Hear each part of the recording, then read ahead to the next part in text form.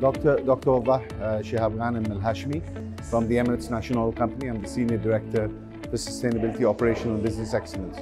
Very happy. I'm very pleased that I was, it must have been quite tough because I heard that there was more than 100 entries, and the people that I was competing against are probably equally as good, if not better than I am. So I'm very privileged to win this award. I'm very happy.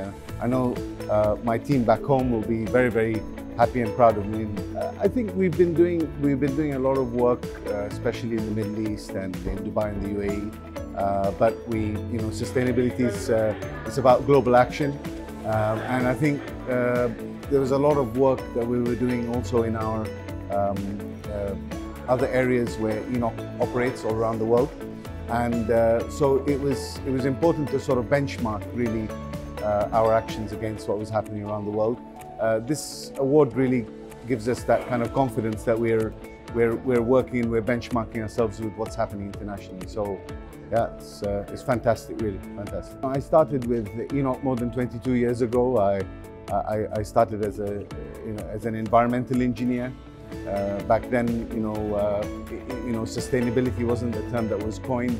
It was more about environmental development. So I've grown with the company and grew the HSE function at first, and then moved into an executive director position, at which time we set up the sustainability function, where there was more of a focus on environmental, corporate social responsibility, energy and resource management, and issues like that.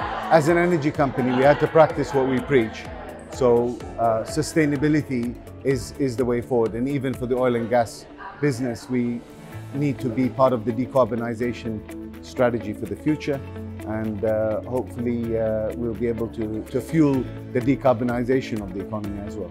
I hope so, definitely. I want to encourage some of the younger people also in my organization, and some of the, we have a lot of initiatives in the organization going forth, and I think it would be good to have them also compete, to benchmark themselves, and hopefully win as well.